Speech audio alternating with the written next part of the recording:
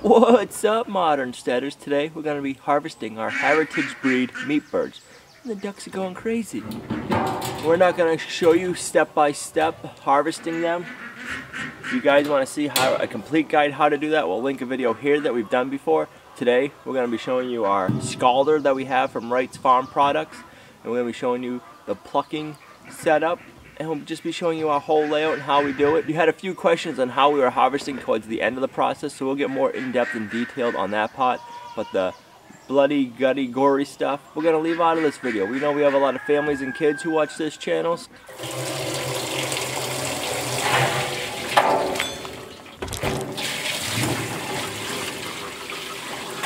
First, we need to get this halfway filled up with water.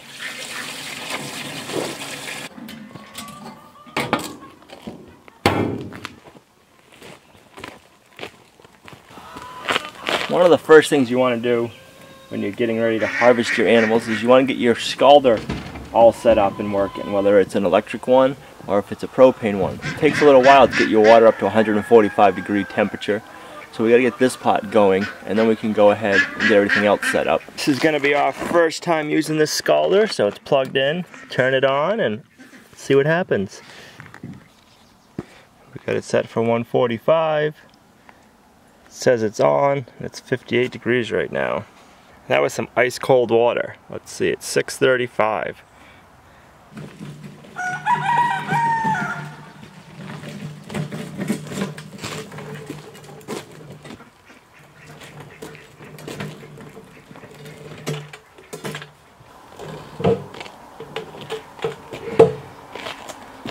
Now we have our Yardbird chicken plucker. This thing's been a huge game changer. It makes the process so much more enjoyable. I don't know if enjoyable is the right word because it's still not enjoyable, but it makes it so much more, you can enjoy it a little bit. It's a lot less time consuming, it's a lot less tedious, it's a lot quicker. We are hoping that that scalder is just as much of a game changer for us with our harvesting process as this plucker was.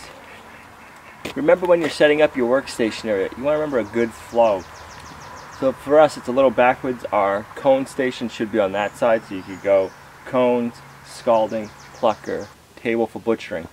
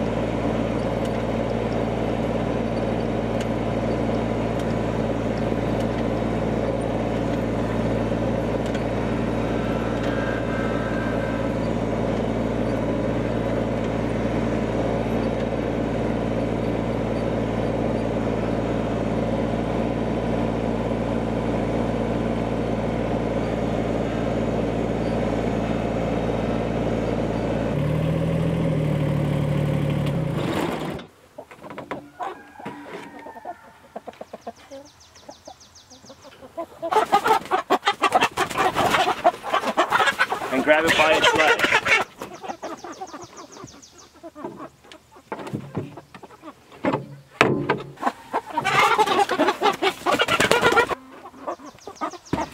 Pluto, you stay. That's a rooster.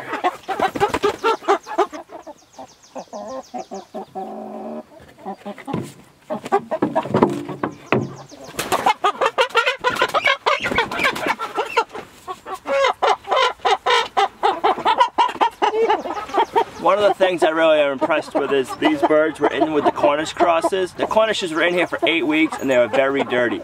These have been in here for 5 more weeks and they're clean. Their feathers are nice and clean. It's okay, buddy. Yeah. Pluto, stop. With all the birds running around, this nippler must have got knocked and it keeps dripping. So I just want to take it out and see if there's anything stuck in there. If I have to, I can replace it later. But while we're in here, might as well stop and check everything. Seems to be good now. I think with just all the birds in here knocking these around, something got messed up in it. So if you see something like that, just stop and check, because if we run out of water, it won't be good for the pullets. So even up to this part, you want to be nice. All the way to the end, you want to be nice to your birds and treat them with all your animals and treat them with respect. It does make a difference in the meat. Think about when you're all stressed out and anxiety, how you feel. You can just feel it running through your body. Something running through your blood, cortisol or something. I don't know. I'm not a scientist, but there's something running through your blood when you get stressed out and all anxious. You don't want that in your meat. So if you can keep your birds happy and calm the whole process, the meat is going to be better for you and your family. And that's why we do all this. And plus, we just want to respect our animals. They are giving us some awesome, nourishing food to feed our families with.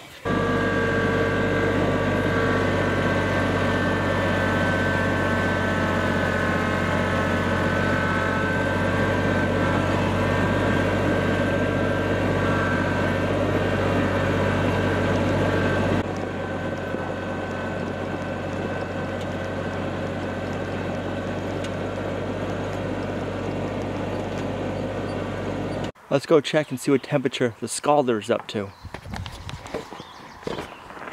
So it's been over here for about a little over about 50 minutes, and it's up to 113. When we started it was 53. It was cold, cold, cold well water. So it's up to 113 now.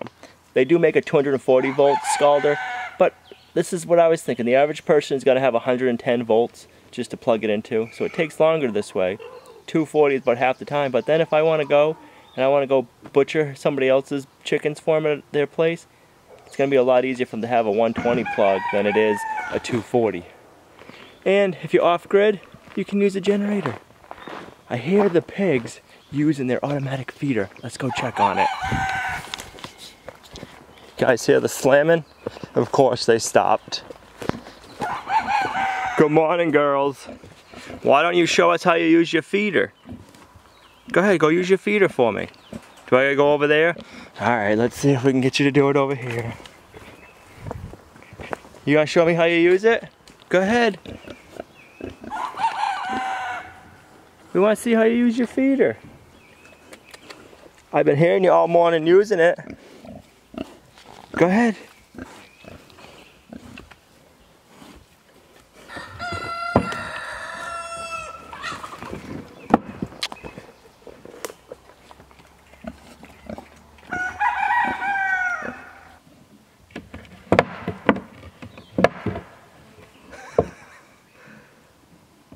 You know, there's two holes. There's one for each of you. I did give you your own hole. You're silly.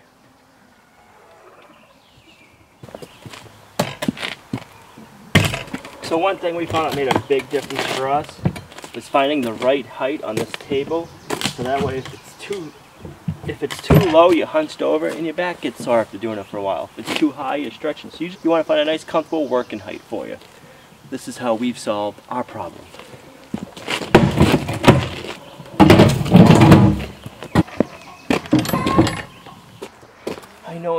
I know someone's gonna ask, and I'm not gonna have the answer. So let's figure it out right now.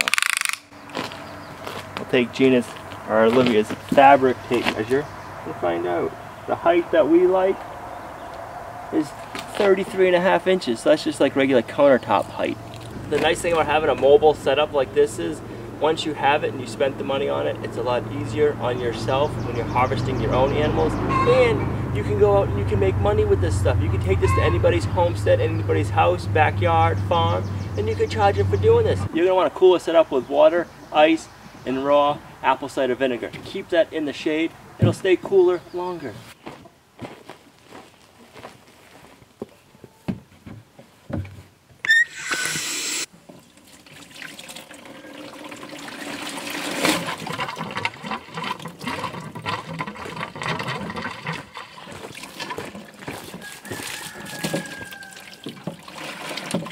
For the plucker, we find it's better to have a hose set up with a nozzle and just to spray it when you need it instead of having your water hooked up to your plucker and spraying constantly. So we want to have a setup so we can catch the blood that we get from the chickens. We want to have a carbon sauce in there to catch it. It makes it a lot easier to put it in the compost pile, and we'll compost it for next year's garden, and it'll grow us some awesome food. We need to utilize everything we can. I was just going to tell you about that, and then you're over there. Look at far right squash plant. This big one? This big one, but look at it close.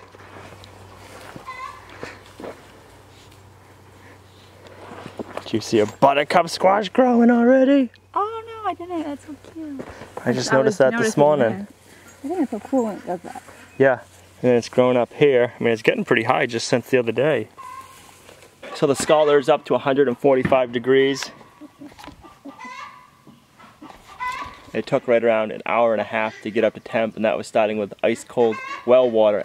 All right, let's try doing 2 birds at once. 2 at once? 2 at once. What?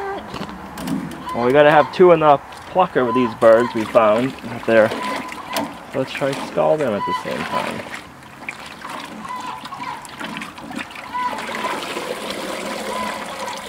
It's gonna be another. You just don't want to leave them in. If you leave them in, you'll burn the skin. You gotta dip them. Squirt me. Squirt, yeah. Look how yellow those feet are. But these birds are so much cleaner than the Cornishes. I like that. They're not all dirty and covered in poo. And they were in with the Cornishes. Yeah, but these ones, the batch we had weren't as bad as last time. Where do you want to pull?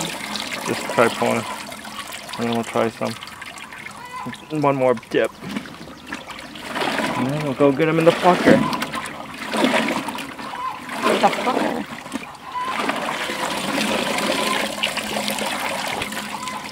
Want to close the lid so we keep it warm. Alright, here we go.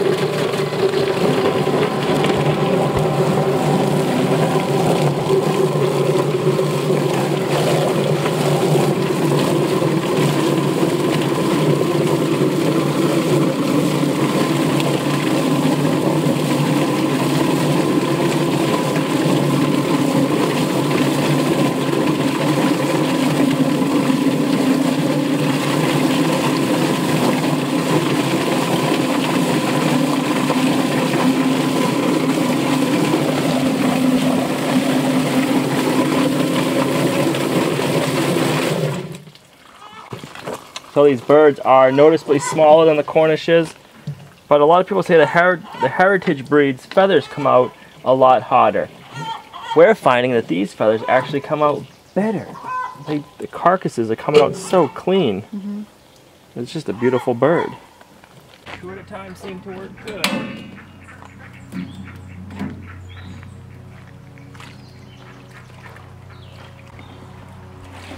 It's a nice day out.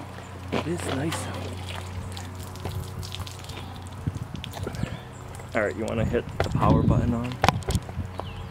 Down there. Yep.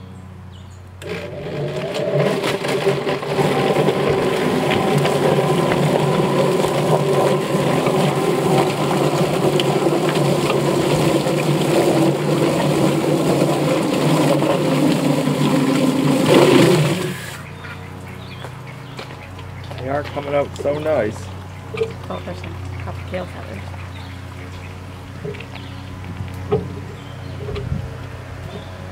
A lot cleaner than the Cornishes, that's for sure. A lot less feathers stuck on them.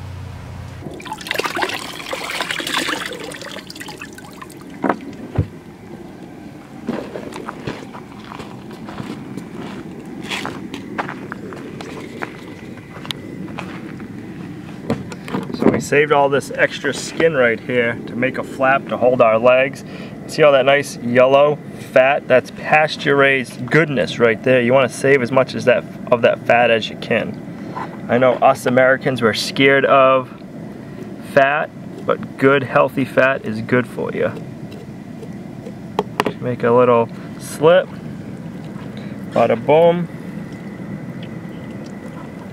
Bada bing. Look how pretty that bird looks. Isn't that beautiful? Ain't that beautiful? Wouldn't you want to give that to your mother for a Christmas present? I wouldn't mind that. I wouldn't mind it for a Christmas present either. Get the air out of it. Maybe it's the neck first. Heat shrink bags, they work awesome. We're going to show you one of our favorite tricks.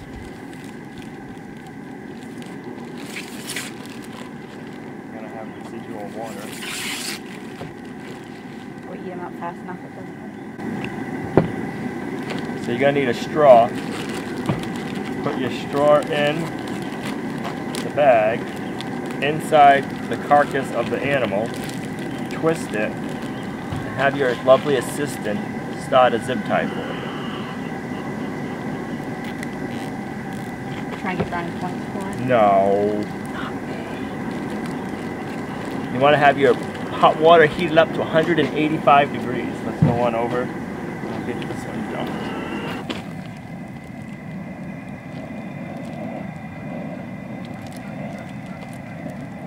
These bags are made in the USA and they're BPA free. We'll leave a link for everything we used here today down in the description below. These bags just work so much nicer than the other ones we had. They shrink up so nice.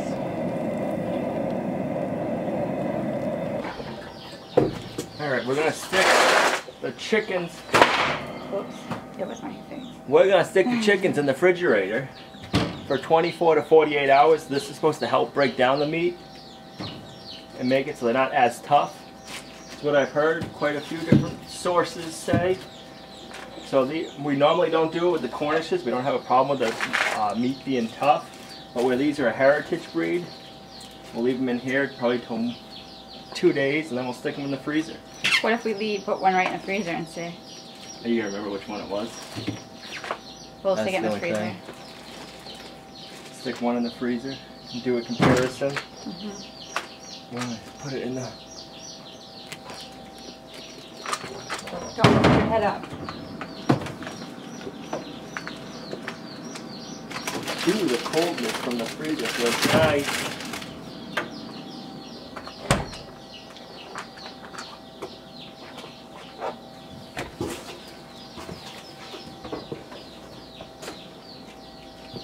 I hope you guys enjoyed today's video. We hope you learned some stuff from it. And we'll leave a link in the description below to all the different products we use today. Don't forget to check us out on Facebook, Instagram, and Twitter. Subscribe if you're not already subscribed. And we'll see you right back here tomorrow at... I don't know how that. Lumnah Acres, a guide to modern homesteading, self-sufficiency, and freedom. Bye. Bye.